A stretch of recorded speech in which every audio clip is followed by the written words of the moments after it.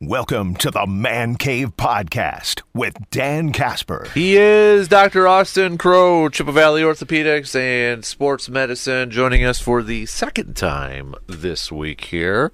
You guys ready for Durand, Arkansas tonight, Coach? Yeah, I think it should be a good game. Going to have to bring our A game as always in conference play, but I think if we do what we need to do, hopefully we can come out with a W. All right, so that should be a good one tonight as well. Well, first off, now that we've gotten a few more days of the Jordan Love kind of watch right now this week, Matt LaFleur doing maybe some gamesmanship, saying leaving the door open for him to potentially play on Sunday. Yesterday, he said on a team on the team website with Larry McCarron that he would classify him as day to day with that knee injury. Hasn't been at practice, but apparently he's been doing some mental reps over there. The more now that since we've talked to you on Monday, Austin, and the more that it's kind of been leaked out in the media or talked about, do you feel like it's a grade 1, grade 2, somewhere in the middle? What have you changed maybe your thoughts, or is it about the same from what we talked on Monday? Yeah, I mean, the video showing that little pop in the knee, I mean, to me, it's unlikely it's just a legitimate grade 1. Now, I think you and I have been texting. I mean, there is definitely some subjectivity to that testing. So, you know, if every surgeon assessed the knee, some might call it a 1, some might call it a 2. But long story short, I mean, it looks like there was at least a substantial injury to the MCL for the knee to pop like that. So if that's the case, my guess is he's going to have enough pain and discomfort trying to cut and move that he's not going to be ready to play. But same breath, I mean, if he's able to do it, I mean, it's not dangerous per se. It's just whether he can functionally do it. I just think that given what we've seen, it's going to be unlikely. I mean, if he was feeling good, he'd be running around doing drills. So my opinion is it's a bit of gamesmanship, and he's not going to play. But would I be absolutely floored? No, I wouldn't. I mean, MCLs are things that people have the ability to sometimes push through. And then, of course, that does open the door to like, well, who's the toughest? Who can play through it? And it's not about that. I mean, when these are painful, I mean, guys have difficulty cutting and moving, and so if he's in the pocket and can't move and get sacked, people will yell at him for being out there when he shouldn't. So I mean, you have to get him, and he has to be able to protect himself. I mean, as we all know, football is a sport that has some violence in it, and so a guy has to be able to protect himself. So to me, if he's not able to run in practice, he's not able to play a game. That's just my simple thoughts on it. Yeah, and I know you and I were kind of texting about this back and forth, but you know, you got the keyboard warriors that are kind of out there too saying, well, Aaron Rodgers did it in 2018, plus he had a broken tibia and such. But, I mean, everybody's different, right? I feel like we've said that a few times when it comes to injuries like ACLs and recovery times. Mm-hmm. Everybody's knee, in this case, reacts differently, right? Yeah, 100%. And I will tell you, Rodgers' injury previously, I mean, when you get a higher grade MCL like that, so a 2 or 3, usually there's a significant bone bruise. And people will often dub those as insufficiency fractures. So when Rodgers said he had a tibia fracture, that's really not true. I mean, he had a bone contusion. Not to say those aren't legitimate injuries, but they're not. I mean, it's not like he really fractured his tibia. If that's the case, he'd be, surgery or done for the season. So sometimes people like to embellish a bit, and I personally think Rodgers is maybe one of those guys. After the saga of his Achilles last year. But anyway, I mean, I think that there is a bit of that where people like to try to compare one injury to the other, but everyone's different. So that's why when you hear, medical professionals talking about recovery, we give windows, right?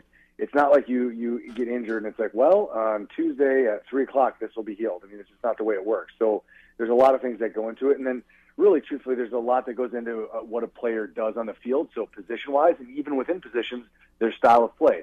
I mean, Jordan Love isn't a true scrambling quarterback, but we all know he does use his legs to extend plays, and that's part of his game. So for a guy like that to have really limited mobility, that's going to affect the way he can play the game. So that's something that factors into it as well. So, I mean, again, it was a legit injury. We saw the video with that knee pop.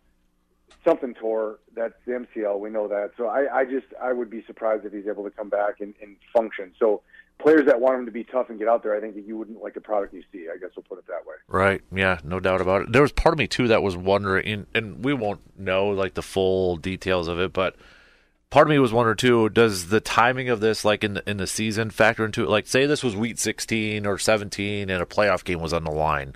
Could that potentially change whether he plays this 100%. Week or not?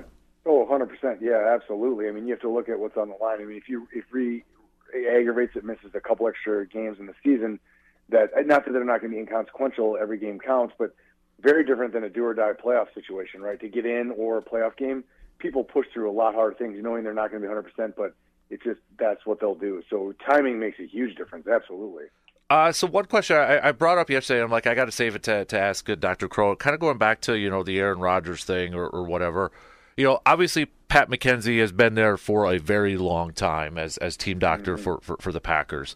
When it comes to situations like this, does the relationship and the confidence or the trust maybe between the doctor and the player kind of come into play? So I guess, where I was going is like Aaron's obviously when he had his grade 2 MCL, obviously he's been around for a while. He has that relationship with Pat McKenzie. Maybe Pat McKenzie, he trusts Aaron Rodgers to say if he can go or not. Does that fact, Jordan Love's still kind of new. I know he's been there for a few years and such, but from a doctor-patient standpoint, does that trust factor kind of factor into how soon a player goes out on the field at this point? Well, I mean, I think there's always something to the, patient-physician relationship, and even though it's much more, in the spotlight, I mean, it's at the end of the day, it's still a physician treating a patient, right? It's just really, big time, right? It's right in the limelight. So I think that does play a role. I will tell you, though, that players get second opinions. And if I'm not mistaken, I think Jordan Love did get a second opinion. Yep. I think I saw one article talking about that. So even for an MCL, which is about the most straightforward knee injury you can have, he went and got a second opinion. So it's really, and we've touched on this in the past, I mean, it's a really interesting, gamesmanship between players, agents, medical staff, and players often get second, even third opinions on things that are a lot of times very straightforward. So this MCL, he's getting the same story from every doctor he sees. It's like, okay, you dinged your MCL. Presumably there's nothing else. Again, I don't have the MRI report, but that's what's been leaked and implied. Isolated MCL tear. It's going to be hey, let's brace it. Let's see how the knee feels when you can start running, jog, and do it. And if you can cut and pivot, let's try practice and then play a game. I mean, that's what he's getting from every doctor. And so they may spin it slightly differently, but at the end of the day, that's what he's going to get. There is no controversy in this one. So it is amazing to me that that's what happens. But really, Bob Anderson, who was with the Packers for a while, he gave a talk to my residency program at Madison when I was there, and he was just talking about how what really has undermined the physician and patient relationship or athlete relationship is the agents. They insert themselves and they try, it's an effort for them to, quote, prove their worth. And so they'll try to be like, I can get you to go see James Andrews, or I can see, Ella Trash, or whoever the big name surgeon is. And somehow that's going to get them better medical care. When at the end of the day, I mean, all the physicians, I mean, we train and learn the same things from the same people. It's very interesting. I mean, people think you go to see this team doctor. It's this doctor that has this, wealth of knowledge that no one else does. At the end of the day, a lot of us train at the exact same programs, which is very interesting. People don't really maybe necessarily understand that or know that. But to that point, I mean, he came out and he got a second, maybe even a third opinion on something that's about as straightforward as it gets. Like having a scrape on your knee. Be like, we should probably see two different doctors to see how you treat a scrape on the knee. It's like, no, you put a Band-Aid on it. When it heals, get back out there, right? Right. But it is interesting. But to your point, yeah, I think there is something to that relationship and what that trust is at. And if it's a more controversial injury where it's like, look, we're debating surgery versus not, that's when it really becomes like, do you trust their opinion and do you trust what their viewpoint is? And that goes a long way in how decisions are made. Mm-hmm. He's Dr. Crow, Chippewa Valley Orthopedics and Sports Medicine, joining us here this morning. Fantasy football owners across the world are listening right now to try to figure out if they should start Christian McCaffrey at any point in their time. I mean, last Monday night he was a late inactive, and they're calling it Achilles tendonitis. And Achilles, we've heard that one quite a bit in the last year or so. He did return to practice. There was a report that could be out for a few weeks, several weeks, but he did practice. What is when we hear Achilles tendonitis, is there a concern, especially the position he plays, that could lead to a Achilles tear with that? There is a risk, absolutely. So there's been studies in the past that looked at ruptured tendons, so whether it's biceps, Achilles, quad, patella, any of them, where they did, at the time of surgery, they take little pieces of it and send it to the lab. And look, there's almost universally what we call tendinopathy, which is essentially kind of like microscopic damage from repetitive overuse and kind of microdegeneration of the tendon. So people who have tendonitis and inflammation that's present, it definitely does weaken it. Now, is it like every person who gets Achilles tendonitis ruptures their Achilles tendon? Absolutely not. It's still a very uncommon event. And so I wouldn't put them at high risk. So Does it weigh into decision-making? Maybe a little bit. Do I think that that's going to be what they're really worried about? No, I think they want the pain to go away so he gets his explosive step back. Because when it hurts, I don't know if you've ever had Achilles tendonitis yourself. I have. I mean, it hurts. And you lose that explosive step. And so when he's out there, I mean, we know that's his game, right? He's shifty, he's explosive, he has high top-end speed.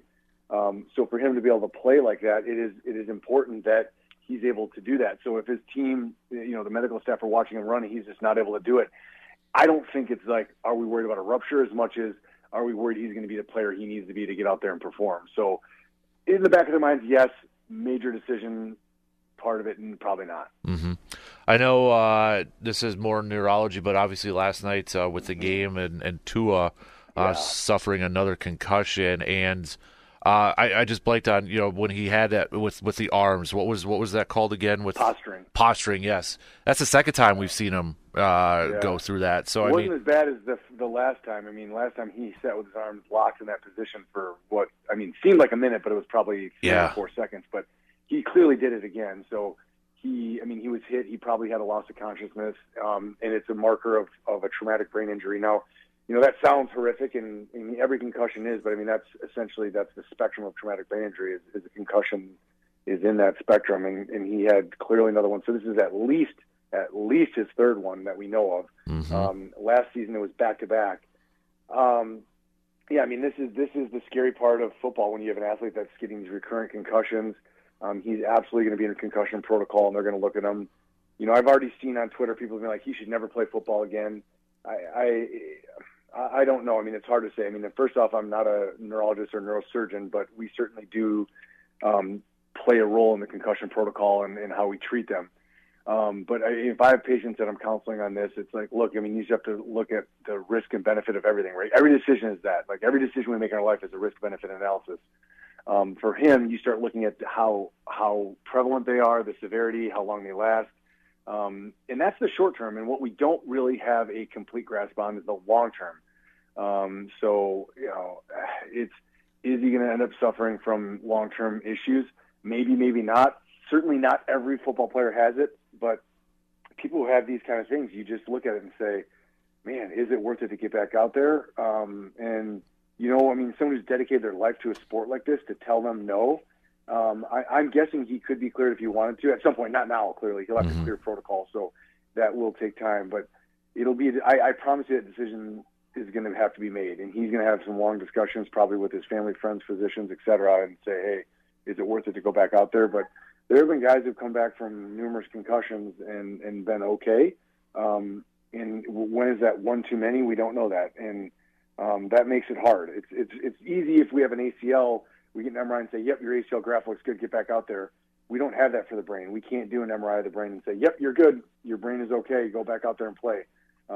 So it clearly is just much more scary, right? I mean, a knee injury is one thing. You see a guy in the field who's clearly either unconscious or at least altered mental status, and his arms stuck in the position. I mean, that's scary stuff. So we wish him the best, and it's going to be something we'll have to look at closely, and it's going to be, I could see it going either way.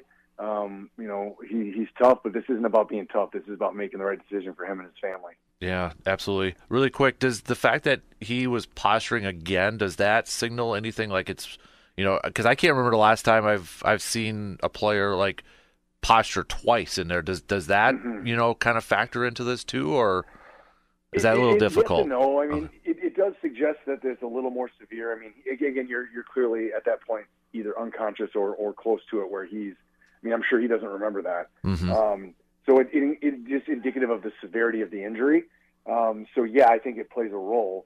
And I agree. I mean, it's not often that we see that, but it does happen. I mean, we do see that in players who have concussions. So, to me, it looks at in basically one calendar year, he's now had 3 concussions.